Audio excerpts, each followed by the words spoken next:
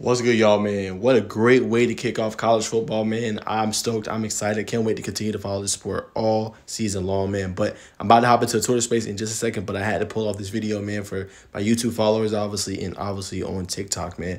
But 24-21 win, a great game-winning kick from Aiden Burr, man. Actually, for him to be able to go in and actually kick and make that field goal says a lot about him because he was 0 for 1. He missed the 51-yarder earlier in the game, but comes back with the game on the line, nails the field goal, gets Georgia Tech to 1-0 against a ranked opponent. Their first time beating Florida State. Actually, they've won 3 of the last 4 actually against Florida State, but the first time beating them as a ranked opponent since 2015. That is huge for them, huge for the program, man, and what they're trying to do. But let's talk about some key takeaways. All right, so I'm going to start with Georgia Tech. First off, man, what a great game, man. King, what I like about this offense, man, and I got to give a shout out to the trio. Tyler Santucci, obviously Buster Faulkner, and Brent Key, man. They just seem like they operate so well together, man. And offensively, they really ran the ball a lot in this game. When you look at the numbers, 36 rushes to just 16 passes. And that's what I love about this team. They want to be physical. They embody their head coach, Brent Key, right? They want to hit you at the point of attack. And they physically want to overpower you. And I think that's a lost art in that game. We want to throw the ball so much, flashy plays. But what Georgia Tech was doing was methodical drives the whole game. They taking up 6, 7, 8. Go look at the TOP. The time of possession in this game for Georgia Tech and they're scoring touchdowns. They took up so much clock in this game with their scoring drives, man. And it physically weighs on you, man. And that's a shout out to the offensive line. That's one of my key takeaways that's going to come out here a little bit on Sports Illustrated. But the physicality of the offensive line was incredible. Like, they got some dudes on the other side, right? Patrick Payton, Joshua Farmer. They got dudes that can really, this game record game. And I don't think Haynes King got touched. You know what I'm saying? I don't think they gave up a sack. Though you might throw in, obviously, the lost fumbles that they had and things like that. But I don't think he got physically really touched like that. A couple of them, they had a free pressure coming, but he stood in with coffin nails, threw the ball to obviously Eric Singleton Jr., obviously Christian Leary, Chase Lane, and he was throwing dots all over the field when they did throw it 16 times. So, I mean, I thought the offensive line, they get one of my game balls. What they were able to do in this game was absolutely incredible. 190-plus yards rushing, 3 touchdowns in this game, and they physically overpowered that Florida State. Very good defensive front. Now, we're being honest. Florida State probably has the #1, or you could say top 2 defensive line in the ACC. It is that good. But that just goes to show 4 starters returned on this offensive line this year. And you can see the camaraderie. You can see they embodied their coach. And that was huge in this game.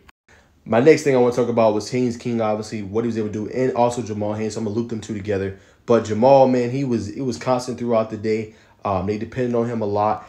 Some of those runs, man, like nothing was there, but he was able to spurt out, find a big opening, and take off, man. He had some big-time plays, especially, man, that third down, the long thing, it was like 3rd and 6. King gets pressure. It's a free blitzer coming down. King stands composed, throws it to Jamal Haynes. He catches the ball, makes a move, makes the defender miss. King's another like 5 to 10 yards. That was a key play in that series, man. But King looked good, I thought, for the most part. He missed on a couple downfield throws. You know what I'm saying? But he's going to get better, you know what I'm saying, as the season wears on. But when you have that, and they had Chad Alexander, who was interesting. He played a lot in this game. He really stepped up big with his 41 yards in this game, about 6 yards a carry. So he was doing his thing as well. But I thought offensively they did good. Like, they was throwing a whole bunch of misdirection. They was, kind of making that Florida State defense guess. Now, obviously, Florida State made some plays in this game. I'm not going to knock them. They did. But I felt they made them real uncomfortable. And you can never get a beat on what Georgia Tech was doing. Now, obviously, they made the mistakes. They had a couple fumbles, a couple handoff exchanges that were messed up.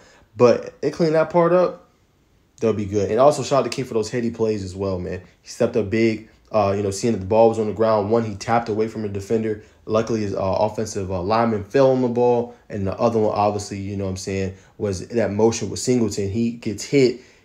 King's able to, get under it, man. So that was huge. And that 3rd and 18, they had 12 yards on that play to set up a shorter field goal for Burr. Hitting a quick screen to Eric Singleton. He gets up field, gets 12 yards. That was crucial also in this game. Now, defensively, I don't have any stats as far as what they did. I know Florida State had probably nearly 200 yards of offense, maybe actually probably more than that. But I thought defensively, early on, they struggled tackling, right? That really stood out to me, early on, right? That first drive, Lawrence Toafile, scores a 29-plus yard touchdown run, and they were missing a lot of tackles. But from that point on, they really stiffened up. They held them to just 6 points going into the half, 2 long field goals, obviously by their kicker, Ryan Fitzgerald. But other than that, they pretty much stifled them the rest of the game up until that last drive for Florida State, where they had to tie the game up. They converted 2 fourth downs. But for the most part, But for the most part, this defense was hitting. Amari Harvey gets one of my defensive MVPs, man. A couple plays early in the game, 4 from 4. He makes the open field tackle to get the stop. 3rd and 2, DJ Ugale, who's 6'4", 250 plus, is coming at him full speed. He gets a nice tackle as well. So he gets my defensive MVP. Romello Height was showing some flashes as well, coming off the edge. And if they could find a guy off the edge consistently, watch out for this Tech team, especially they could pressure on them 3rd and longs. And Coach Santucci really dials up some nice blitz packages where you don't feel comfortable with whether he's bringing a safety, he's bringing a linebacker, a corner. And I like that about him, man. And Coach Key knew what he was doing, making him his defensive coordinator. And you can see kind of some of the differences. He gave up some yards in this game, yes. He made some mistakes, yes. But this looks like a way better unit, much improved compared to last year, man. So Santucci also gets my game ball for this one, what he was able to do with this defense. And at points when the offense was struggling, they couldn't score, you didn't see Florida State running up the score, right? You didn't see Georgia Tech facing this big deficit. He kept them in the game, and that's because of his great defense and the great play calling he had. So he also gets my game ball. And Kyle Efert is another one. The linebacker was coming up, making big plays, big hits. He was also very valuable in this game for them. Now, as far as Florida State, I think they got one of the best rushing attacks in the ACC as well, man. When you look at Rodell Williams, Lawrence Toafile, Cam Davis obviously had to drop early in the game, but he's going to be better as the season wears on. I'm not worried about them. But look at this stat, y'all. Only 98 yards rushing in this one for Florida State. I thought easily after that first drive, man, they're going to get probably like 250, 300. But to hold them to only 98 yards rushing says a lot, again, back to that Georgia Tech defense and what they was able to do. But the run game going to help them out a lot. The pause for calls for me, now these numbers look pretty decent. 19 for 17, 193 yards for DJ Ugale. But, man, I don't know. And when I say I don't know, I don't think he didn't attempt a pass downfield until later in the game. Like, this is coming 3rd, 4th quarter. Like, when they had to have it, that's when they started going deep. So, I don't know if that's a confidence issue. I don't know if, he's still trying to, design the offense more so around him. But they got the bell cows, man, to beat any team. I'm not going to lie to you. When you caught them 3 guys coming at you, they got the bell cows. But I don't know if it's Ja'Kai Douglas, Malik Benson. At one point in this game, the running backs had more catches than the wide receivers did. So it's like, I don't know. I don't think that's really designed because that first drive, they looked good. But I don't know if that's the trust factor in DJ Ugale. Now, that last drive, he showed that he could do it. But when you were negative 0.1 yards per attempt at one point, throwing it past about 7, 8 plus yards, again, a stat from ESPN, that says a lot. So, again, the stats look good, but all these throws were short, under 5 yards. So that's a little pause for calls. We thinking last year this Florida State team was throwing it deep. They was hitting Keon Coleman, Johnny Wilson down the field.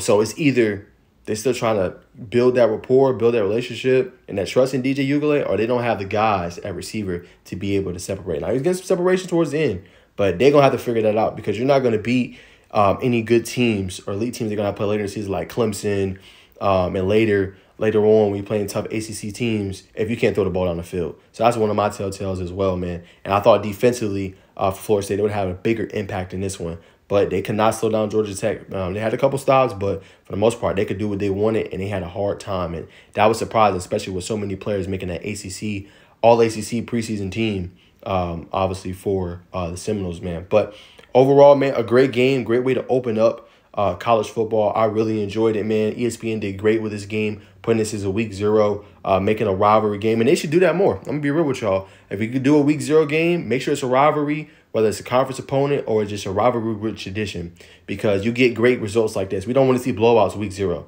This was a great start to the 12-team college football playoff, new helmet communication, obviously with the quarterbacks and their coaches and things like that. This was such a great start and a massive upset, obviously, for week 0 of college football. I can't wait, man. Next week's going to be good. I'll have, obviously, game predictions for those. But that's my thoughts. That's my assessments. I'm going to go get on this Twitter space. Appreciate y'all tuning in, man. I'm going to post this here in just a little bit. But Yellow Jackets win, man. #StingEm. Comment down below. Did y'all have Georgia Tech winning this game? But that's all I got, man. Appreciate y'all tuning in, and I'll see y'all soon. Peace.